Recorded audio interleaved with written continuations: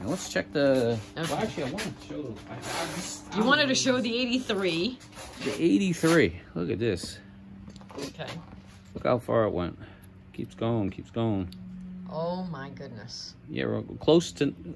It's really almost 85. It's insane. And then you wanted to explain cross-threading to me. All right, cross-threading, which is very important when you put these in. All right, so this one was under 80. It's funny, one was real bad, and yet so far the rest aren't as bad as this one. Okay. All right, so cross-threading. So basically, what happens is you have threads, all right? Okay. Then you have your cylinder head, okay? Yeah. What happens sometimes is you could be off on an angle like this, and you start turning, and all of a sudden, it starts destroying the threads. And you think you're doing okay, right? And all of a sudden, you keep turning. And matter of fact, it starts to stop, and you start forcing it even more. All of a sudden, you pull it out even, you go to pull it out, right?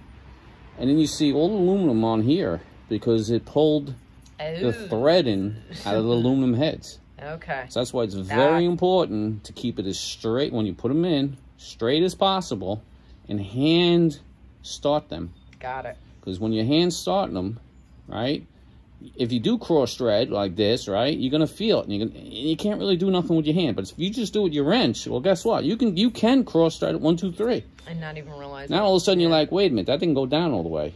Now all of a sudden you start taking it out, and then you can't even get it started anymore because the upper threads are all messed up. So that's what they call cross threading. And to avoid it, I can't stress enough, start with your hands. And God forbid that happens, then what?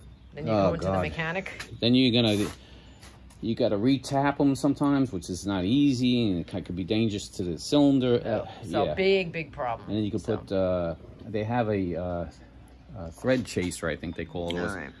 Another piece you can put back in it. You just don't want to go that route. Got it. You really don't want to. Okay, so this one's out, and now it's the same sort of replacement. Now I'm back to normal replacements. I'm going to put this one in. And then you can come back out. Okay.